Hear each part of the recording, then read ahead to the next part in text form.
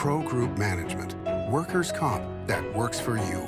This is 7 at 7 from the Las Vegas Review-Journal. Good evening and thank you for joining us on 7 at 7. I'm Renee Summerhour. CCSD has reached a tentative collective bargaining agreement for education support employees. That leads your top stories, sponsored by Nevada Hand's Silver Sky Assisted Living Community. Learn more at nevadahand.org. The agreement includes a salary increase of 8.65% during the first year and 2% during the second year. The agreement also calls for a $15 per hour minimum pay for all support professional jobs. This comes as CCSD continues to try to hammer out a deal with teachers. Las Vegas could spend up to $1.5 million litigating the Badlands case this year. The Las Vegas City Council will consider whether to allocate the money to outside law firms representing the city in its ongoing legal battle with the would-be developer.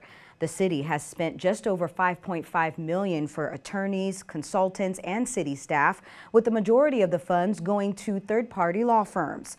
4 lawsuits are in various stages of litigation over the Badlands. A boat ramp at Lake Mead has shut down due to low water levels. Boulder Harbor on the western side of the reservoir will now be converted into a walking trail and renamed the Boulder Harbor Walking Trail. The area has seen significant water level drops over the last 2 decades. And fire crews have expanded containment on the growing York fire, and monsoon rain is helping. According to federal authorities, the fire has spread to more than 82,000 acres, but firefighters have reached 30% containment. More than 8,000 acres of the fire is in Clark County, and it has crossed into the Avikwame National Monument.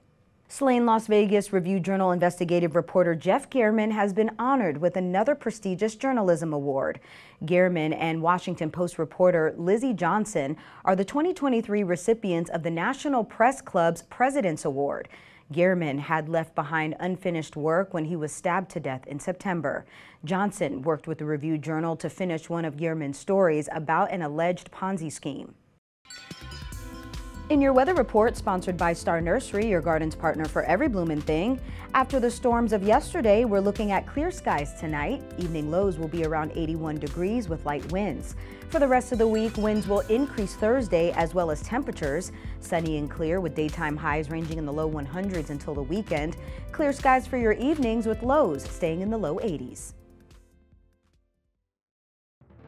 In your business news, sponsored by Bank of Nevada Bank on Accountability, an application for an inner-city passenger rail grant was approved by the Clark County Commission. The grant could approve up to $3.75 billion to establish the rail service, which is planned to be built along Interstate 15.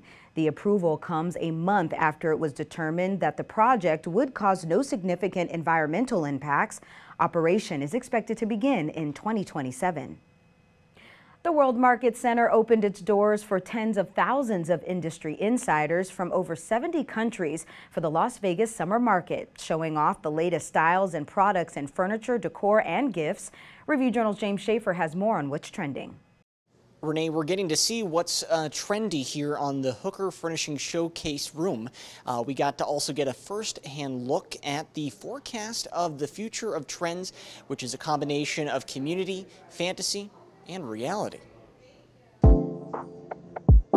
Exhibitors at the biannual event organized by Anmore show off some of the latest trends, among them winning the People's Choice Award at the event. Winning in the furniture category is a mahogany carved bar cabinet made by Virginia-based Hooker Furnishings, and the winning product in the temporary gift category was the Mayleg House of Miniatures, a mini toy house made by Mayleg, a Danish children's toy company. Now, the next opportunity that businesses will have to get a shot in Las Vegas will be at the Winter Market next year on January 28th.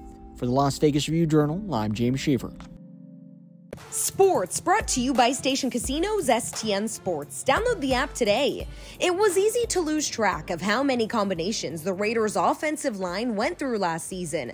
But this year, the team is starting out with some familiarity. The offensive line that helped produce the league's best rusher last year returned all 5 starters, including right tackle Jermaine Illuminor. This is the first training camp of my career I've been able to come in as a starter. But then, that adds more pressure. You got to be in this camp. It's more about solidifying my spot than it is earning it. But then also, we have talented guys in the room. It's more about, improving every day myself. In your health news, sponsored by Boulder City Hospital, we're here for you when you need us. Henderson residents will have a new emergency health treatment center by next summer. Review Journal's Rosanna Romero gives us the details. The center will be called the ER at Cadence, and it will serve as an emergency health center on the 800 East block of Lake Mead Parkway near Boulder Highway.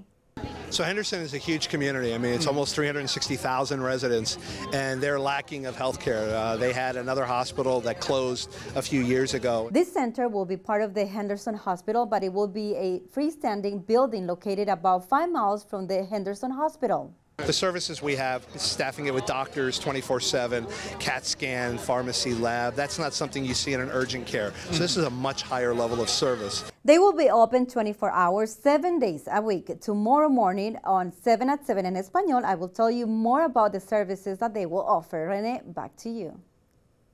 Sports betting brought to you by Las Vegas Paiute Tribal Smoke and Cigar Shop. The PGA Tour wraps up its regular season this week with the Wyndham Championship in North Carolina as players try to secure their spot in the FedEx Cup playoffs. Hideki Matsuyama and Russell Henley are the 18-1 co-favorites at Caesars Sportsbook to win the tournament, followed by Sun Jae-im and Si-woo Kim at 22-1. In your entertainment news, sponsored by Arizona Charlie's, has live entertainment every weekend at both locations. Go to ArizonaCharlies.com to see who's playing. After years of anticipation by local fans, Zippy's is finally opening in Las Vegas. The beloved restaurant and bakery is opening at 10:10 a.m. on October 10th at 7095 Verdura Avenue. The Vegas Zippy's location will be the first one to open outside of Hawaii. For hiring events and grand opening info, visit zippys.com/Las Vegas. And what if you could see the Sphere from a bird's eye view? Well, you're in luck. Take a look at our photos and video of the Sphere taken by drone that shows off the venue's massive 580,000 square foot exterior LED screen. A Review Journal photographer recorded the Sphere displaying a giant eyeball, the Earth, the bottom of a pirate ship covered sea, and more dazzling designs. Thank you for watching 7 at 7 p.m. I'm Renee Summerhour. If you're watching from YouTube, don't forget to subscribe to the Review Journal's YouTube channel for more great content. Watch Las Vegas breaking news streaming live on your OTT device. We'll see you here tomorrow for more 7 at 7. Review Journal Studio, sponsored by Adam Kuttner. Get the maximum settlement as quickly as possible. This 7 at 7 update, sponsored by Pro Group Management. You're watching 7 at 7 from the Las Vegas Review Journal.